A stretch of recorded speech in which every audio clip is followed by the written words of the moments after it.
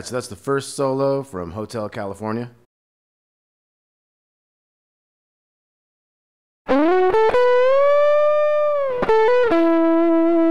So our first thing, we're sliding the middle finger up into the 11 on the G string. And then we're going 10 to 12 on the B string. You might pick that 12 because we're going to bend that 12 up a step and a half, all the way to the sound of the 15th fret. See how it sounds the same as that? So after that big bend, we're going to go 10 to 12 on the B string to the 9 on the G string. So we got... Now we're going to go. So we're going to hit the 7 to 9 on the G, and then 7 on the B, 7 on the G, to the 8 on the D. And that's coming in with that F sharp chord. That's why it matches that.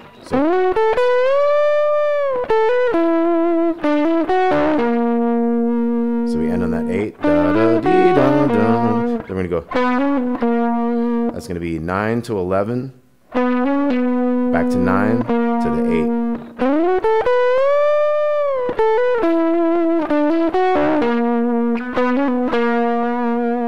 8. He slides that one down. Then we're going to have, so we're going to have 7 to 9 on the G, and then that 7, 7. This time we're going to go 9, 8, 9. Kind of a pull off back to a pick note. Then we're going to do the same thing, but we're going to go 9, 7 to 9. So a different low note.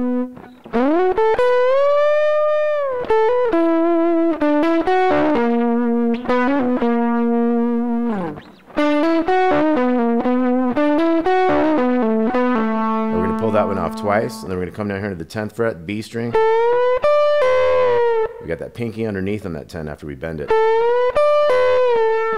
And you want to pull that off to the 7. So usually you'll have your finger positioning up in here, but then you got to know how far you got to go back to do a pull off. And that's going to go to that 9. Some tabs have it bending up a half step from that 8 to the 9, but I think that'd be kind of a little bit difficult for most people. So you can kind of drop it, kind of just hit that 9, because that's going to like a E chord, E major chord at that point. So.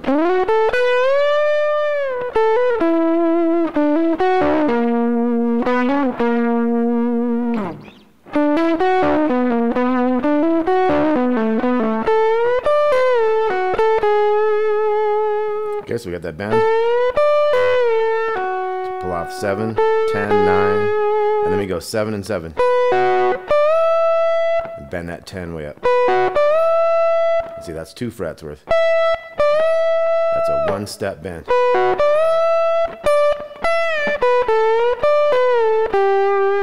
So we got 7 and 7. So we got that bend up, and then we go back down to a normal 10. We bend from up to down. So we do that same bending up on the 10 on the 2nd string. 10 below it, coming down to the 8 this time. So.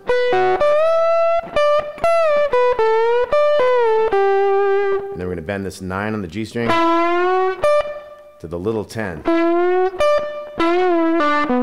So that's a 9 to 7 to 9 on the D string. We have a little 7, 6, 7. So we got.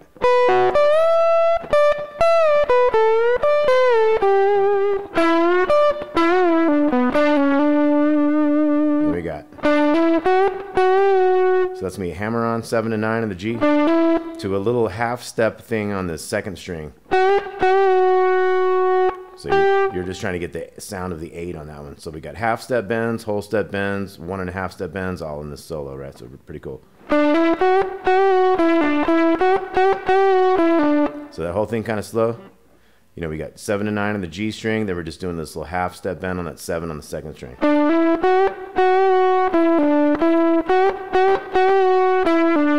Then we're going to go. So we're bending the 9 on the G. 7 to 10 on the B. And then the next time, we're doing that old rock and roll thing where we got that 9, 7, 7. So one more time on that one.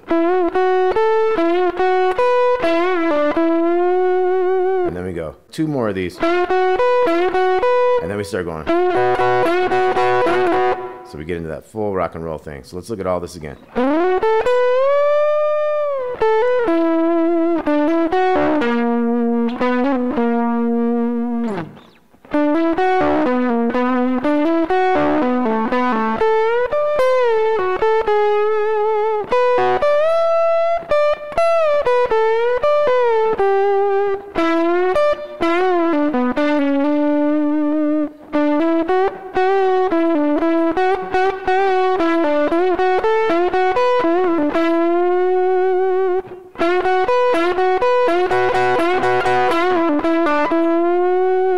That one's going to go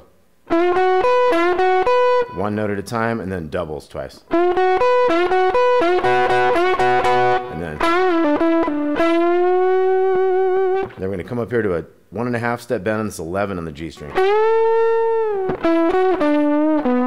So that was bending the 11 and then 9, 11, 7 to the 9 on the D string.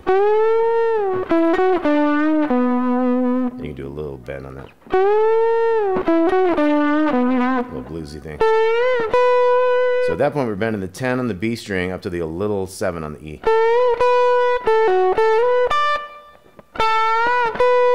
So then we got a little pull off, 10 to 12, little 10, chromatic, we got 12, 11, 10, and 9 on the B string.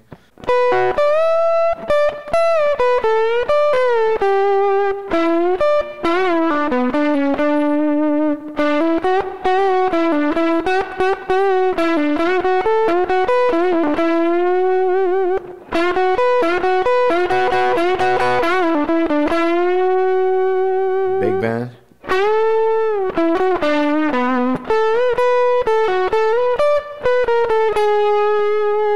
Okay, so that last part. So kind of sliding into the 12 on the B. A little 10, 12, 11, 10, 9. So I'll do this one like this, like I'll bend that 14 on the G. A little 12 on the same note basically as the one you have bent. 12 to 15. Then you got your 17 and 15 up in here.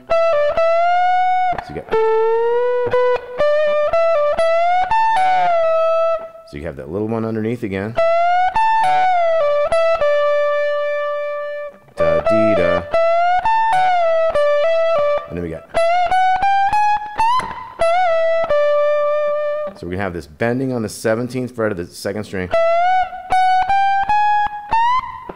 And then you do that chromatic thing, 14, 15, 16, and that 17, you're bending that one up. So I recommend that maybe the pinky on that one because you got to use all those fingers in a row. You could still do it with this one, but you know, you might want to.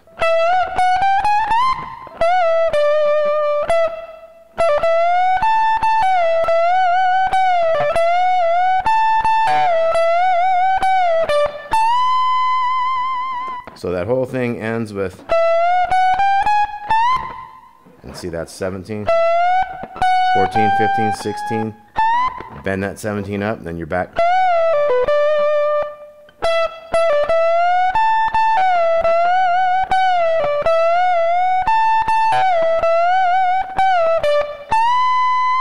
You end with that high 17 going up. So a lot of this, that's a great position for pentatonic minor if you don't use that one too much. Say everybody's over here in this.